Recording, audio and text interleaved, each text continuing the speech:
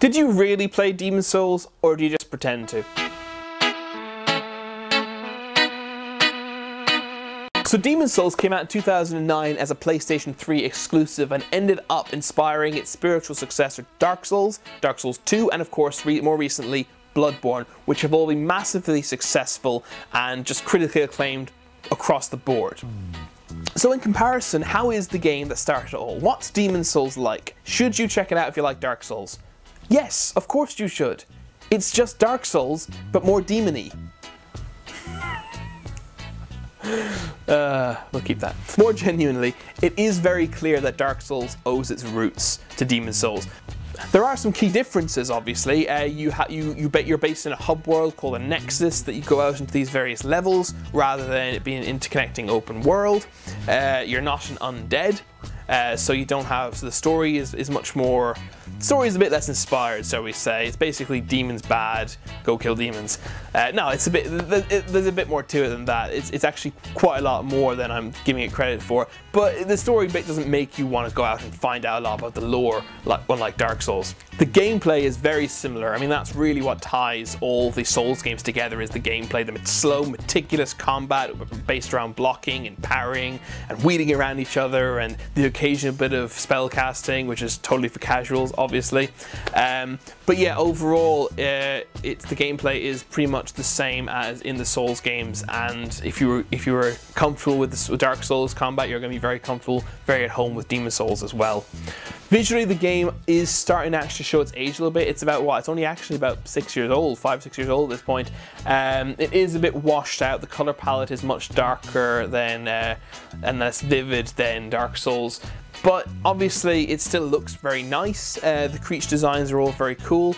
Once again, less inspired than in Dark Souls, but overall it does its job perfectly well. I'd say I would personally say the exact same thing about the audio design. It's they did a good job, but they didn't really find their style until they hit Dark Souls. A lot of people put Demon's Souls on a pedestal above even that of Dark Souls, maybe because it's kind of the original, and especially if you played it first, before the Souls franchise got really big, I suppose you're going to have that very personal connection with it, that you played it before Dark Souls became massive and it became a huge thing. But from the point of view of someone who played Dark Souls before playing Demon's Souls, actually that's not true. I played Demon's Souls for an hour, then played Dark Souls, then played the whole of Demon's Souls. But from my perspective, Dark Souls is just a better game. I suppose you could argue Demon's Souls is the pure Souls experience because it's the original, but it doesn't really matter. If you enjoy one, you're going to enjoy the other. You're going to enjoy them for largely the same reasons, and you're going to enjoy them for slightly different reasons as well.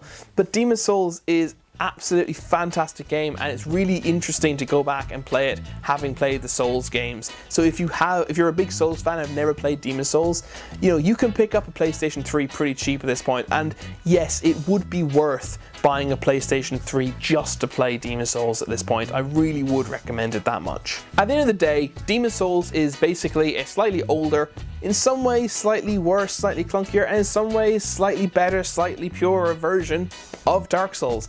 And if you like Souls games, you like Souls games. If you haven't played Demon's Souls, you absolutely should check it out.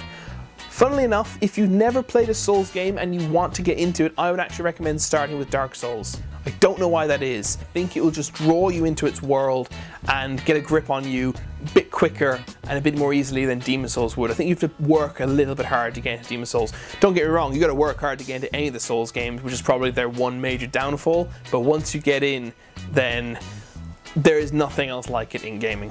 So overall, I rate Demon's Souls an 8 out of 10. It is an absolute masterpiece, just like Dark Souls, but overall I think that everything from the visual and audio design to the boss battles and the gameplay, the fine-tune the gameplay, I think they just made Dark Souls that little bit step above.